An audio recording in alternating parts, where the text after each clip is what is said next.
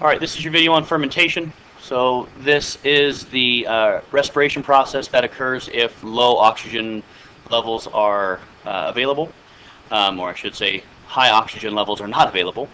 So we start off with glucose, and glucose is going to be broken down into pyruvate in both fermentative processes. We have two different types of fermentation, one of them being lactic acid fermentation, which is on this diagram here, and then we also have alcoholic fermentation, which is present here. So first, we'll talk about the lactic acid fermentation. Glucose is split, and we produce 2 ATP, and NAD gets reduced into NADH. Now, what determines the type of fermentation is the enzyme complement.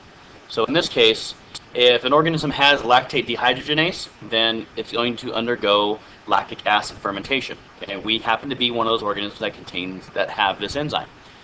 So after pyruvate has been formed, the enzyme acts on pyruvate as well as pyruvate being reduced, because the NADH that was just made ends up being oxidized to form NAD plus again, and of course we just have, a cyclic nature going here, and then pops down. Once the lactate dehydrogenase has catalyzed the reaction, the end product is lactic acid. So if we look at the overall equation on the bottom, we have a glucose molecule, and in the presence of 2 ADP and 2 phosphates, we're going to get phosphorylation of ATP here, and then we're also going to get the lactic acid byproduct.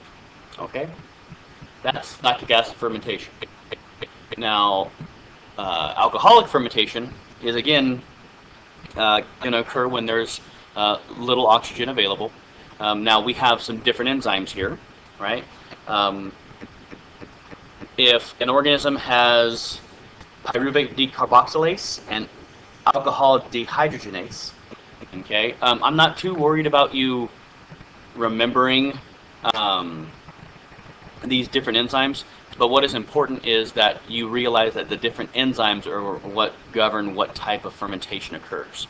Okay, because if you notice, we still have the same, we still have the phosphorylation of ATP up here, and we still have the reduction of NAD plus up here, and of course, further on down the line, we have the oxidation of NADH. So the same spiel occurs, right? But there is another product that forms in alcoholic fermentation, and that is carbon dioxide. So it's important to, when you're differentiating between the two of them, you need to know that there is an additional product with alcoholic fermentation, and that is carbon dioxide. So going through the process, we have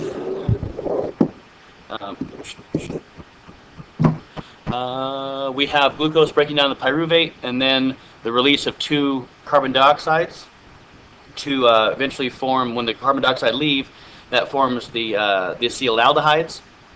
The acetaldehyde is then oxidized from the NADH, which then becomes NAD, so that goes, this guy goes back up to the top to be reduced once again when glycolysis occurs. And then with the presence of the dehydrogenase, the acetaldehyde turns into ethanol. All right, but that's fermentation. Pretty straightforward. If you guys have any questions, be sure to ask.